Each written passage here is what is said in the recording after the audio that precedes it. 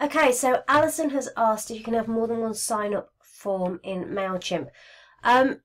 Technically, you need to have different lists to have different sign-up forms, but you can tweak and change a couple of things. So, you can use the form builder, and in the form builder, your sign-up form here, if it's going to load today, there we go, you can edit in here. You can see I've got some hidden fields here that aren't showing, so you can kind of edit and tweak out this stuff, so I could change it and make that visible.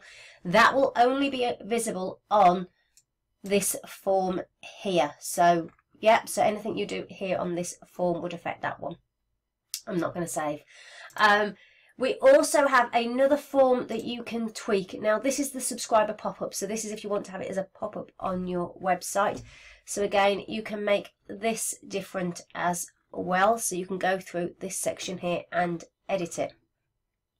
I'm not going to, because I'm using, actually no, I'm not using that one on my test list, that's why. Okay, you also can set up in campaigns a landing page. This is quite similar to the sign-up form. So the sign-up form, I just want to copy that address to show you. So the sign-up form, you can host on Mailchimp. You can't have the GDPR boxes. You can see I've got them turned off right now on there, and that's because I was messing around and testing on the test list. Obviously you would probably have them turned on, but that is the sign up form. Okay, and your other one is if you go to campaigns and you click create campaign, you can do create a landing page.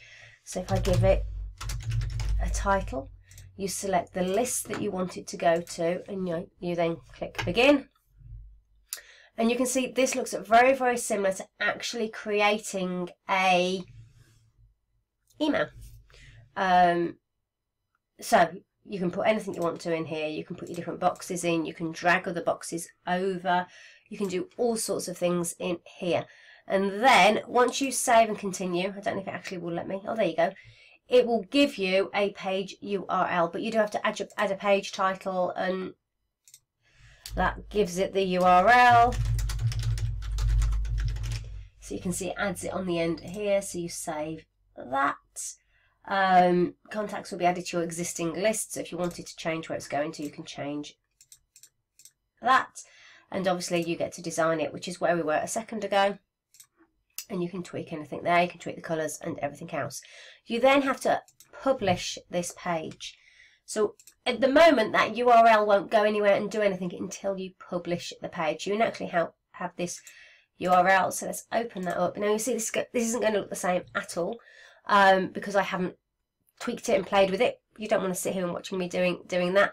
But you can see it is much more of a page rather than this us6listmanage.com. So you can see the URL is completely different. It's still a Mailchimp URL, but it is less strange looking.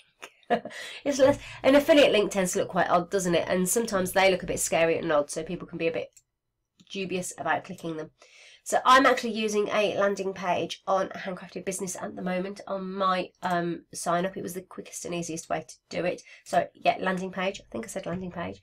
So you can see there's not really that much difference other than this is less branded for Mailchimp, and obviously this form has this on the bottom.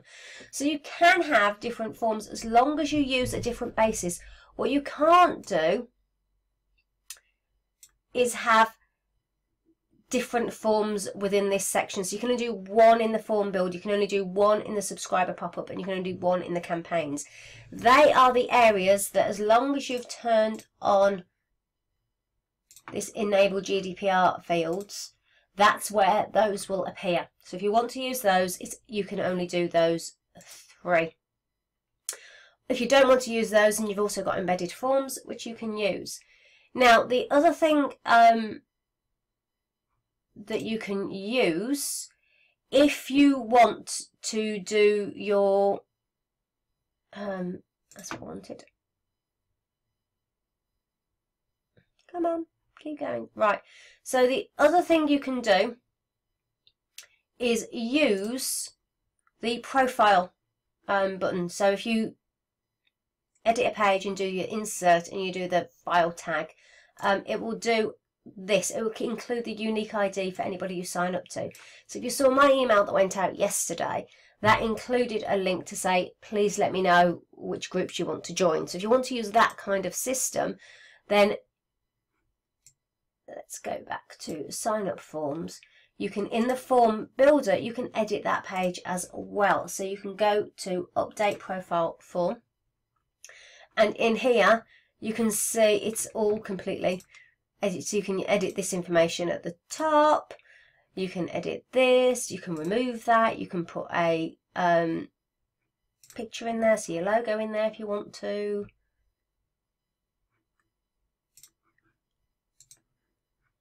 So we insert that one in there. Oh, come on. Come on, come on, come on, come on. We haven't got all day. I'm this far now, so I might as well show it to you. To insert into page. So it now will put that there. I obviously clicked too quickly, it didn't quite take it. Or I didn't click the right thing as I thought I was clicking, but it would put the picture in there normally, and you can tweak it and change this. You have less control on this section. You can control the section here, you control this section, you can control this, but you can't delete them in the same way you can other things. It's going to show any groups that you that you've created that aren't hidden groups. It will show anything there, and then this is the GDPR information. So yes, this, if you turn this customized online advertising off in your sign up form, it won't show this here as well. It kind of mirrors it. So that's the link that I've kind of used in my email that went out yesterday to the form builder. When I say the link, you have to create a campaign, create an email. I'm going to get bored of all these testing titles. Okay, so when you design the email, you'd obviously fill all the other information in as well. But I just use the basic one column. You've got templates, you've got all sorts of different things you can use. I just always tend to use this one. The way to include a link to the update profile page is use this merge tags, scroll down, and you want an update profile link, and that's the short code really, so if you know it you can type it in. If not, that will put, I closed it down, didn't I? I think that link in, and that link will include the individual's ID, so it puts their information up when you see it. That's it. Those are the ways. I don't know of any other ways that you can create something different for one list, but actually you do have 4 different ways there, which is why you can do it but you can't do it. So just to recap very quickly, you can use the form builder and create a sign up form. You can create a subscriber pop-up and create a pop-up that you can embed on your website. You can create a landing page using in the campaigns, and you can tweak and adjust the user profile page as well, and again that's through the form builder. Those are the only 4 places that, if you want to use the GDPR compliant checkboxes that Mailchimp are giving us, they're the only places they will show. If you're not bothered for those, then you can have an embedded form that looks completely different to this form, but you can only have one of each one